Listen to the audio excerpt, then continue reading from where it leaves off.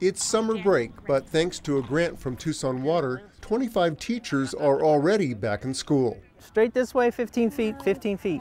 And you're going to come out 5 feet with your first catch can, kind of diagonally from what this would be called the edge. Today, the classroom is Himmel Park, where teachers are learning how to conduct an audit to gauge the performance of the park's sprinkler system.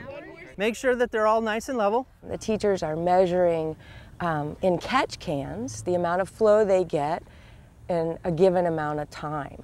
And what we'll be able to tell is, well, are there areas that aren't being watered well? Are there areas that are getting too much water?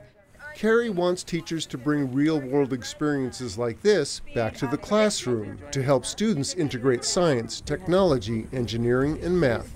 With the data that they're gathering right now, we have a formula. It's the distribution uniformity formula. And we'll be going back and we'll be calculating an official number that irrigators use to help see if they're irrigating properly. Are the sprinklers hitting each other? Daniel Ransom from Tucson Water teamed up with Carrie to teach the 3-day course, appropriately called Project Wet. Uh-oh, here we come. What these teachers are going to be able to do is go back to their schools and have their students do this. And when their students start saying, okay, we tested this, the parents listen and the school listens and everybody starts to listen. So it's really a way of getting to community change.